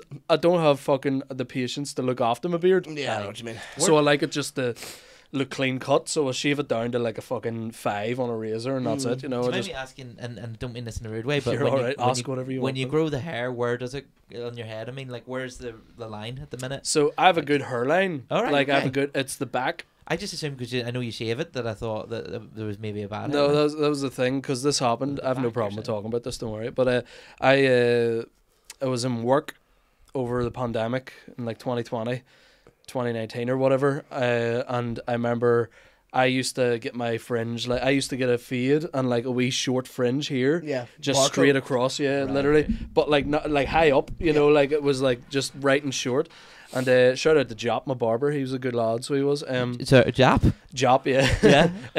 Believe it or not, let's find out. He's like fucking half black, half fucking like it's white. He had like dreadlocks and shit, and like fucking braids and all. So what you're trying to say is close enough. Thank you, Job. But he was. It was because his name was like his name is. Know what it was? It was his initials were JAP. But I can't remember what his middle and last name were. I just remember his first name was Jordan. Aye. But he was a good lad. I fucking miss him. He was a good lad. Adam met him one time and he was mad. What? No. I just I don't go to the barber anymore. Oh yeah, right enough. Yeah. But I started noticing it thinning out like a tiny bit. Like it wasn't as thick as I used to have the fucking thickest hair in Northern Ireland. Like I remember I had a mullet and I couldn't even get a comb through it. It was like fucking nappy hair. It was like crazy.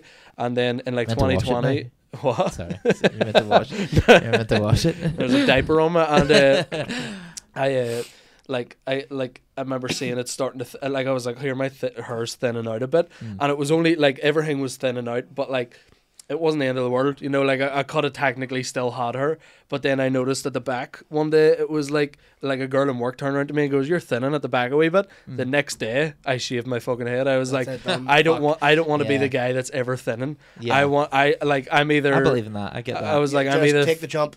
Yeah. I was like fuck that, and I was only like 20, so it's not like a fucking, you know, like I'm 35 doing it. Like I was 20 years old and I went fuck it, hair's gone. and shaved my head, and like I had a beard and a chest hair and all. I was never like fucking. I never looked like a child, you know. If I shaved my head and had no beard, I'd look like some sort of fucking sex offender. But like, I shaved the head and I had a thick beard at like fucking 17, so it was like I'm alright. Yeah. But like whenever I was like 20, I was like, oh, I look decent here. I have a good head shape and all for it. And my hairline was always good. The hairline's, I can see it starting to go. Aye. But I'm like, I already shaved my head, Doesn't so matter, who yeah, gives a it's single Yeah, fuck? And everyone always asks me, do you wear your hat because you shave your head?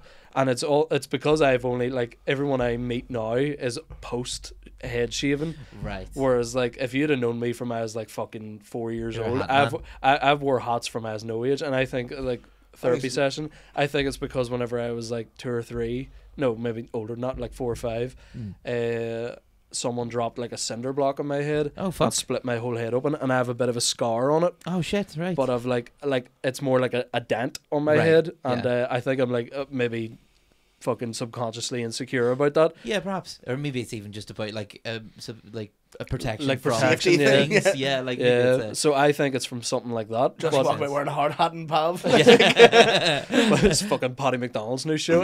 Me doing supporting a hard hat. But I think I was like sort of weird about that. Like I was always just like, nah, I need to fucking always have something on my head. And I remember even whenever I had like real thick hair, I was wearing a hat, and people would take my hat off, and I'd be like, fucking no, don't look. And I was like full head of hair, like a mullet going down the back. I was like, don't look at me, you know. Aye. But yeah, that was like weird about it. What was the point? Question? Working at Looking Good, we got to, and then we're having Deck Oh, yeah. so you've got We have a couple of questions here. We'll Big just Deck beat on through them. Max. Neither of them like getting confused with each other. I mean, I know one of them doesn't. The other one probably he hates everything. So. Here, Declan McBride, I have lined up to go against Adam Byrne in my next I know roast battle. because I messaged Declan McBride going, "Here, do you need any help writing anything?" Because I quite enjoyed writing roast the last time, and he showed me what he's got, and I was like, "You don't need any help." Oh, is it really? He's got yes, I hope some, Adam gets fucking. He's got roasted. some thunder to bring. Like I actually hated doing that roast battle. Like, because he had Jack McGee. That was so great. It was like, Yeah, I just don't like. I didn't like the place I went to when I started writing those things. It is weird because it's like I found it. I did one there last week, and it was like I did find it easier to write, and I was like, it's because I've turned off any compassion. That's what it is, and I didn't like morals. that Yeah, whenever I done it, because I was like, no, I'm weird. being a dick to my mate. Like, There's such a freedom. Like the jokes come really easily, but also then you look at them and you go, oh, I feel a bit sick. But no, it was mad when I wrote the whole thing when we were recording. The like diss track, like we pre-recorded it here. Like literally, I was sitting here, you were there, Really the mic good. was there. It was really good. And thank you. like I remember because Jack listened to it on the way home. Oh, he was messaging me flat out, being like, "This is actually great." Yeah. Like, he was like loving it's it. a good song. Yeah, it is a good song. I had to keep like pausing it, like. We would be recording and we'd record like 2 or 3 lines, and I would like pause it and go, "We do love Jack though, like he's a good lad." Like honestly, we'd be quite close with Jack. Like, tears. So the thing was, right, I had Jack for ages in the roast battle, and we were always poking each other, being like, "Is there anything you can tell me?" And I was like, "Listen, is there any lines you don't want me to cross?" Which is good practice for a roast, I think. Yes. Check people's red and lines. for the roast battles for this one, I've told everyone, you can do whatever the fuck you want if you want to script it.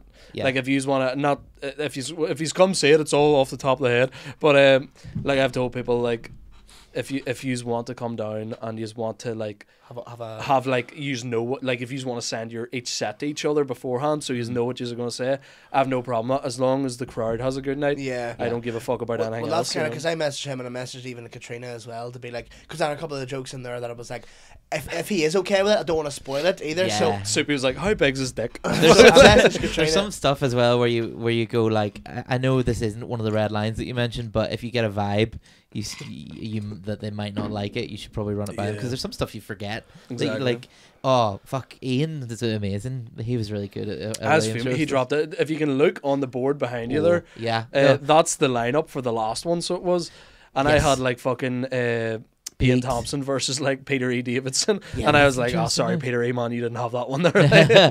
No, Ian's a beast. Yeah. But I know here I meant to talk. I'll talk to you about it after. But I'm going to do another Pav one in December. I don't want to step on toes. I just want to make sure. No, don't worry about that. You're 100%. Honestly, do them every week if you want. I want to know who you've got for the October one, so I don't have the same people. The October one, yeah. I doubt it.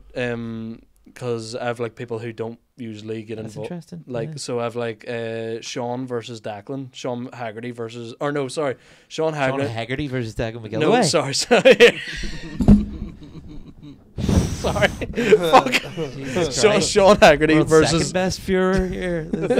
Sean Haggerty. Delightful callback. Delightful. Adam Byrne versus Declan McBride. Sean Haggerty versus Talal Jamar. Oh, that's a good one. I have here. John Devlin versus Daniel Houston. Yes, he's told me about that. That's a good shout too. I've only met Daniel once, so I'm hoping he brings the fire with it. I think he's got it. John's going to be very good at that. I've never seen him do stand up or anything, so I'm relying on you, Daniel. And I'm looking for one last battle, and I'm really struggling to find the last one because I had Roe Boyle and Eamon McElwee. Oh. But Eamon had to fucking drop out, and I was like, oh fuck, that would have been fucking a belter. Or just someone else then, a dairy one. That's what I was thinking, because Peter E. Davidson didn't do the last one. He was meant to do it and he dropped out. Roe I think Peter's got a lot on his plate though, so he might cancel again. Yeah, that's what stresses me out about it. Yeah, we would have figured something out anyway. Fenton Rowe would do that. Fenton's a fucking shout, you know. Actually, I might say to him about that because I still have the message on my phone about it. So I know that Sam and Connell want to go for each other, so I'm going to get them in December. Yeah. Because they messaged me about that, and I was thinking if push comes to shove, I'll get them too on it because Connell did the last one. Yeah. And I don't want to get a repeating artist. Do you know? Yeah, if I was to get someone who was repeating, I was getting Heather Anderson. Heather was amazing last Heather, I was scared of Heather at that. I was like, she had some great stuff. I see the smile on her face when she was delivering the things. I was like, she was ready for that. You could see. And this time we're doing it differently. We're doing like a Kill Tony panel. Oh, nice. And it's like me, your man. I think that should be a separate gig. I think you should. You don't want to mix too many things in. I think. I wanted to do that, but everyone it was yous and fucking like Adam and Kieran and all were like convincing me otherwise, because I wanted to do just like a Kill Tony type gig. Yeah. And everyone said no because it's already been done. Yeah. And then they were like, just do it with a roast battle. So if I have the panel on the roast battle and go, fair enough, yeah. So if it's me, your man T Mike who runs it, you met T Mike. Yeah, T Mike's great. He's a lovely fella. Good guy. I'm actually meeting up with him tomorrow to shoot a promo for it. So T Mike, and we'll get, I think Adam's being on the panel because we're putting Adam on first, and we're getting Adam his out of the way, and we'll go, right, Adam, you're staying on the fucking panel here. Fair dues, yeah. And that's gonna be rough for him if he loses. Then just stay on stage all night after that. The thing is, Adam's fucking. He's even if Adam loses that roast battle, the rest of the night he's ruining everyone else. You know, he'll lose the battle but win the war. Like he will. He'll ruin everyone else. The only thing I actually originally thought the Kill Tony thing was a good idea, but you run the risk of, since the scene's so small here, just taking the piss out of your mates, or like or even just like with I would feel personally uncomfortable if I was on a panel of Kill Tony and someone goes up and does 2 minutes and I then take the piss out of them for something that I can't even do properly. You know what I mean? That kind of, and then even people that like. And then you're going to gig with them in the pub and expect to be like, yeah, sorry about that, bro. You know what I mean? So, but that's the thing. Like, going into it, you better fucking know that this, like, it's a roast battle. Like, I'm going to have a panel and I'm going to go, whoever wins, you're going to stay on and we're going to sort of interview you a wee bit. Or we might keep the both acts on and interview both of them. But if we, like, have a bit of back and forth and have a bit of slagging with them, like, again, it's me and Adam on the panel, and T Mike's smacked out as fuck, so he's bound to have so. It's me and Adam, and like, as much as Johnny Bow left me with 2 assholes, you know, like, it was out of respect. Johnny, there was a round that you did well. There was one round there. And I was too afraid to go in. Like, if you'd have put me up against someone I didn't know at a fucking at a round, I've had too many drinks. But turn into Mickey Bartlett here. I'm drunk. But we'll do the questions here in a wee second because we need to get you out of here. Aye. But like, I think with Adam on the panel, doing the whole roasting back and forth or interviewing them a wee bit, I think we will be completely fine with it. I think, especially because this is with me, me and Adam both do podcasts, so we're used to talking to people and blah blah blah. And we've both did over fucking like 200-300 gigs each. We're used to being on stage. We're used to, it's my gig, so I'm fucking going to be the most confident cunt in the building. But we'll beat through these questions right and quick here and get you out of here if that's okay. Yeah. Connell Rhymes asked, who's your favourite comedian? It's always Paddy McGackie. Actually, Paddy McGackie, yeah. I love Paddy McGackie. I don't know if I'm able to. if you don't think this is appropriate for me to say, yeah. then we'll bleep it out or whatever. But I was in the pub one night and he was gigging. He had a rough one? No, he was great, right? Oh, yeah. But actually, he was having a rough one, but he was so good, the crowd just weren't having it, right? Yeah. And he said something like, you probably heard it 1,000 times, but he goes, they tell you the one thing not to do when you're taking a penalty. And he goes, what is the one thing not to do? Somebody goes, change your mind. He goes, I went to take a penalty. I went for a run instead. I've not heard that. And here, great. I'm not joking. I was standing at the back and just so good. You know when one person does the big laugh, everyone turned around. I had to leave. I had to leave. So good. Paddy McGibbon has to be one of my favourite comics for writing. I don't see him as often as I should, but I agree. For whenever I see him, I go, he's fucking phenomenal. No online presence. I apologise if I overstepped saying that bit there. Here, I'm going to say one of his bits right now, so fuck you. Left school early, 2:45. If it's Ballymena now, we've got running water. Native American fella. The Native American. So it was one where he was like, have you ever seen when RTE show the map of Ireland on it and they cut Northern Ireland out of it? I seen it, just started swimming. Yeah. But he goes, he was actually headlining that night and he went, I'm going to talk to you about the Big Bang. Wow, the Big Bang. And no one, like crickets, you could hear ice clinking glasses, right? He goes, the Big Bang. No one answered. He goes, what? Too soon? I was like, you simply can't get further away. You know? So good. And no online presence at all. That's the worst about it. Go see if you see anything with Paddy McGibbon on it. Go fucking see it. He's one of the funniest men on the planet. My second favourite comedian is always the person in front of me doing new material. I always think that's if you're making new material, you're trying to get better. That's well, good. I'm going to be your favourite act for the next 6 months. So, but next question, man. Nathan Crothers, you know him well. Yes. He asked, "What would your dream lineup for the pavilion be if you had to go? If he could get anyone, like say, you know that whole if you could have dinner with him live or dead." For anyone who doesn't know, Luke McGibbon runs the Pavilion Comedy Club Monday night. Yes. Every Monday night in the Pavilion Bar in Ormeau Road. It's fucking fantastic. It's where we've all learned. Every one of your favourite comedians in Northern Ireland has learnt to do comedy. So I want you to go down and see that. Thank you very much. So also runs the best of 3 in the Black Box once a month. Dream. Oh, yeah. That's where I work through everyone I can't fit in the pav as well. It's stage time for all. But Dream Pav lineup. Ah, fuck. Okay. And like just out of anyone, Steve Martin probably in there. I love Steve Martin, beast. Dylan Moran. Really? Yeah. Yeah, he's my favorite actually. I saw that. So that works. Steve Moran, Paddy McGibbon. Was it Steve Moran? Paddy McGibbon's MCing it. Dylan Moran, Steve Moran. Anyone? Who are my favourites now? I really love Simon Amstel. Really thoughtful guy. Yeah. He's got some fucking banger specials actually. Do you know who's fucking got a great special? Adam Sandler. He has that new one. The real. I haven't seen it yet, but I'm down to see it. The one he did in 2018 is even better. It's fucking incredible. Was that the 100% fresh or something? 100% fresh. Yeah. There were some other ones in there. Jesus Christ. I really like Michelle Wolf. I think she's really funny. She's an American comic with a shrill voice. We'll say, but and that's her words, not mine. Yeah, fuck it, that'll do. Yeah, that's a great lineup. I'd love say mine's real simple. I'd love to have like Tony Hinchcliffe hosting. Oh yeah. Tony Hinchcliffe MCing.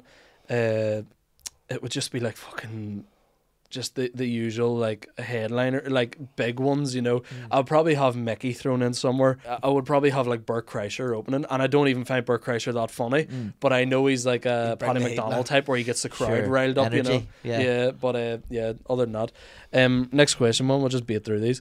Adam Byrne. Why have you got that honest and nice man in your heap of a background? Fuck you, Adam. Pip Morrow. Question for you. You can go fuck yourself, Adam. That's it. I'll delete your next podcast. I've got it. Pip Morrow, I've seen that name about. I think did he do stand up once or twice as well? No, he's just a big fan of it. He's a very lovely fella. I ran into him one night in White's Tavern, and we bumped into him in the comedians boxing as well. Yeah, he was there. He was the one that offered the ticket. Remember, he was the one that was like, "Here, have it." Did I tell you about that? No. He would like. Remember, I bought a ticket, and then the next day he texted me going, "Here, I have a ticket here if you want it," and I was fucking fuming. Nightmare. But shout out Philip though. He's a good lad. I ran into him in White's Tavern one night. He introduced himself to me, and I was like, I thought I was getting noticed, but he was just buzzing to tell me about how he loves all the comedy, and I was like, all right, fair enough. Tell me about Kieran Franco and all, and I was like, doing one of them. he's like, there's an implicit accept you. Yeah. No, well, all the comedy now. He spotted me. He spotted me, and he like, because I seen a guy staring at me from the side of the bar, and I was like, someone's looking to scrap the night, and like I just White's Tavern. It was just a DFS worker. It was just a king size double. But I don't even know that makes sense. Like, what do you want? Text message comes through my phone. Are you in White's? And I was like, who's this dude? And I was like, yeah. And he was like, look to your left, and I looked, and he was all. And next, blah blah blah. But he's a good lad. He's but a good guy. I know. I think I've seen him in some stuff. Retweeting the odd thing. What's the question? He said, "Luke, why does everyone say you're an evil fucker with the face of an altar boy?" He's got the whole of one too.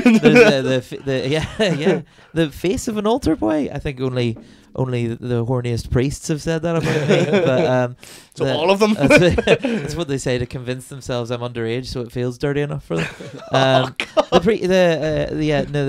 Why do people say I'm an evil bastard? I think it's a running joke throughout the Northern Irish comedy scene. You know what was funny? You're the nicest person ever, but whenever you're what you gotta watch out for. You know what was funny? That was mentioned so flippantly, just like on podcast, on like. There's been like 4. It was like General Banter. It was like Bomb Squad, and then it was like Tea with Me, and I was like, did they say something about me in the old Bomb Squad now? I think they have mentioned you on it, yeah, because I remember Gaddis and McCann talking about you. I did listen to Bomb Squad, but there's so many of everything, and you don't always have enough free time. I think it's the best comedy podcast from here, definitely. What I do is all the podcasts I love, like all the big podcasts here, I would bank them and kind of go through them. Like, me and my girlfriend would go and listen to a lot of them. I love everything Andrew Ryan's on. I like him as, I think, even more as a guest than I do as a host. Like, he's obviously a great host, but like I think just what they bring out of him is always really fun. And they egg him on and stuff for about the whole I met Connor Brennan for the first time there last night. Brennan? Oh, from the old radio? From Q Radio, yeah. He was recording with Sean and Diona, and he's a very lovely fella for a radio. I know you're not listening to this, Connor, but you're a good lad. So you'd have to be lovely to get in the old radio. Oh, you would be, yeah. But sorry, why do people say that? Yeah, because it's not true. Because it's probably not to go. I think there's something grim about going, yeah, I am very nice actually. Well, I think nice. Maybe to try and answer that question on your behalf, right? From my perspective, when people say, "Oh, you have to watch out for him," and I was like, I was mentioning flippantly, that's funny because Luke's the nicest guy in the world, and then I seen you in the roast battle, and I was like, oh no, he can psychoanalyze you from the inside out. I think because you practice restraint, knowing that you could psychoanalyze people and decide not to. So I think it's holstered. It's not suppressed. I'd seen it a few times. I'd seen it a few times where whenever I first met Luke, as I said, Luke got me into comedy and stuff, and whenever like the first year and a half of me doing comedy, I just thought of Luke as the sweetheart.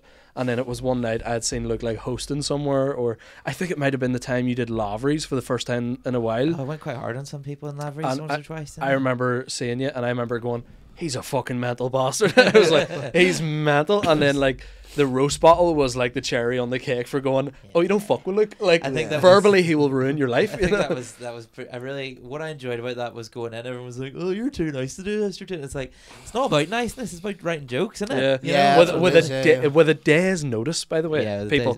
A day's notice. This man fucking ruined somebody's life. He had them written for a very long time. Alan Irwin had to go on holiday because of this. No, what I did was for that I just drove around. I was driving around that day doing stuff, and I just turned off the radio and turned off whatever I was listening to and just talked to myself about Alan in the car until I had said enough horrible things. Especially you know him a long time as well, so it probably it was wedged in the subconscious in there somewhere. But do you know when that I'm looking forward to when that William Thompson roast now comes out. I'm buzzing to say it's gonna be on Shane's Patreon or whatever. Oh, is it? Yeah, I might have to be good. Sign up to Patreon or whatever. It'll be it goes. Was it great? Yeah, it was a delight. I had a nice time. I'm glad you fucking enjoyed that, man. Because I was whenever I seen you were on the lineup for it, I was buzzing for you. The wind asked me on there normally, I think, because I don't run with any crowd really. But it's not there's no drama. There's just I don't know life. I don't know. I don't know why people don't book me for stuff like that. But I don't know. Say if you're not booking, look, your fucking head's wrecked, right? But mango berry juice. Who's that? That's Ryan Campbell. Ryan Campbell. Shout out. Good egg. Everyone should be in this town, you bastard. He's asked 2 questions actually. Will you ever grow your sexy ass hair back? And what is the most extremely inappropriate joke you've ever told? Told. Ooh. I used to have some pretty misogynist stuff when I started because I was like 23. Same with me. A lot of mine at the start was about travellers, so which Luke convinced me not to do anymore. I had some stuff about a breakup that I've been through, and I started, and it was I wouldn't even go into it. It's too embarrassing to say, but it was just like, it was shitty stuff. Hindsight 2020, you realise that probably was distasteful. Hindsight 2011, like it was that's how long ago it was. Never forget. Yeah. That was my 9/11. Was that a joke? But they've hit the second ex-girlfriend. I used to have some stuff about Freud and wanting to fuck my mum, and that used to be a banker. Interesting. But you know, it was like a 2011 banker, which is like the general standard of things was different back then. Yeah. Like, you know, the clips are all gone of it now, but there was like a reality show in 2009 called Find Me the Funny, where it was like a comedy competition, and some of the bigger names in current. A lot of people still use it in their posters, so that's wild. That's wild. I didn't even know that. Yeah, I'd say because I wasn't even about for the Find Me the Funny era. 2009. Yeah, and children. People, like I'm saying, like people being like on their like solo show posters, Find Me the Funny, blah blah blah, and I'm like, bro, that's fucking. Oh, that might be Show Me the Funny, which is a southern Show thing. Me the Funny stuff. I know Show Me the Funny, but Find Me the Funny. Really? I'm very aware of Find Me the Funny. There was like stuff like Mickey, there was Sean Haggerty, there was Aaron Butler, and all. They were sort of the ones that won it and all that stuff. But and among others, obviously, who aren't all about now. But like if you watch the clips then of and they're gone now, but I remember clips of like amazing comics like Mickey and Sean and Butler and all doing sets that even back then were killing, but you can imagine them telling those jokes now, they'd be shite. It was like Mickey had like a 5-minute bit about a waistcoat he was wearing and how continental it looked and how he thought it was continental and he thought he looked like Justin Timberlake, but he just looked like a gimp in his words basically, and but like, and it was killing back then. It probably is banker, I imagine. But like, if you told it now, it just pales into comparison to something he would think on the toilet now. You know? And it's insane how even comedy progresses. Like when I first see when you were talking about like the Dream Pav lineup and all, I barely have any idea who you're talking about, and that's to my own detriment because I'm the type of person, I love comedy, don't watch loads of it, not familiar with too many people on the scene other than like here, and it would definitely benefit me greatly if I was watching and studying and all that other stuff. You watch Kill Tony? I don't watch the whole thing, but I've seen. I'm familiar with the lore, like, you know. I've been getting really into Kill Tony, and since I've actually started writing again, a lot of my stuff I've noticed I'm getting a lot of inspiration from a lot of even the shit ones. Yeah, they get you thinking because they have like 30 acts in a night, doing a minute each. Yeah. So there's and I think you should, like, because you were telling me before that you were struggling to write and stuff. Yeah, I think if you watch a bit of Kill Tony, you'll get a bit of inspiration out, and they've like regulars who come on who are fucking fantastic. Yeah, no, it's more just I write stuff down on my phone all the time, but it's kind of just like sometimes before I go up on stage, I'm like, I'll try that bit, and then I'll say the opener, and the next thing you know, I'm in the thing, and it's not happening, and then I'm like, no, because when I first started, I was doing a new bit every time, or changing it, tweaking, and whatever, you know. Yeah. But what I was saying there about what the fuck was I saying about other comedians? Like, sorry, no, it's all good. I do this to them all the time. Dream Pav lineup. You didn't know who you were talking because you don't watch. Yeah, I don't really like. And that's not me being like, oh, look at me doing comedy. I don't care about it. But it's just like, and I know I should. I get you, though. But we're saying about, you're saying about how comedy, whenever I was watching comedy, even like the old school sets that I loved like years and years and years ago. Yeah. And I watch them now, I'm like, that's not great. You know, it's not great. Because like, but it should change. Like when people whinge about like cancel culture and stuff, they'll talk about like, oh, here, Morecambe and Wise, you couldn't do that now, and I'm like, yeah, you couldn't do that now, not because of like woke culture, but because it's a style of humor that's like it's out of date, and that's fine because jokes are not meant to last forever. I mean, like the first joke ever told was probably something about banging two rocks together because it's cavemen or whatever. And like if you told that now at a both club, my wives. It's like, don't you hate it when your landlord makes you fucking kill your son because you don't have enough money to don't you hate it when your son dies as a chimney sweep in Victoria? And it's like, you know, that wouldn't land now, and not because people are too woke and easily offended. I think that weirdly would land now. That would work because that's weird. But it's kind of like whenever there was like just all these moved on. But I get what you mean. Yeah. Whenever it's cavemen, there's just all these biomes. Like, what's the deal with plain food? That's a biome joke. What's the deal with paintings on the wall with your fingers? But listen, too many of them triple-celled organisms moving in now. I think it's getting a bit much. But we need to get you out of here, man, because it's about a half an hour drive for you, and you need to be in work soon. So can we plug some shit? Oh, Yes. fuck! I'm gonna make you do an extra plug to put at the start of it. So Sweet. because people don't listen this far. Right, yeah, that's a good shout. Okay, I'll do that now then, shall I? Yeah, We'll just plug whatever you want. Plug whatever. We'll do Oh it right, after. yeah, good shout. Pointing at the screen makes it feel like a wrestling promo, doesn't it? I'm not that guy. I'm not Brilliant, that. brother. Come and see me. I'm doing a solo show at the end of the year on 20th of December in the Black Box. Please fucking come, because that's me in bed as well. Please, that's me. Please fucking. I've rented this room. It's too big. I've booked a room that's a little too big for me, but I thought I'll be fucking ambitious and push it a little, and I would love to see you there. It's gonna be a good show. So where is it again? It's in the Black Box on the 20th of December. Black you Box can buy tickets off my social media. If you go to my Instagram or my TikTok, there's a Linktree with there's gonna be tickets there. If you live in Derry, I'm gonna be doing a short work in progress version of that show at the end of November. That's not been announced yet, but keep an eye on that. It means you don't have to go all the way from Derry to the Black Box on 20th of December. So yeah, that 20th of December 20 or 28th. 20th of December 20. What do you mean? Yeah, 20th to the 20th. Oh, 28th. Sorry. 28th. Okay. Yeah, it's going to be during the Christmas Nether Zone. I'm trying to take advantage of that. That's good. That's That's actually- That's when you want to be. You want to be doing shit. Nobody wants to be in the house, Yeah. and you've just been paid probably after Christmas. Yeah, good stuff. And yeah, so Your ideally, Christmas gift. Yeah, also Christmas gift too, and if you could give it to somebody you hate even as well. It doesn't even have to be to someone you love. As long as you buy the ticket, that's Yeah, all that matters. Just fucking please come. No, I've sold enough for it to happen now, and comfortably. I think you'll have no problem, Sam. I understand you're shitting yourself, but you'll have no problem. There's different kinds of sell out there as well, because there's, you can have that cabaret style seating, or you can have it road seating or whatever. So I think if I had a push, I can maybe sell out a lower tier of it. But we'll see. Good stuff.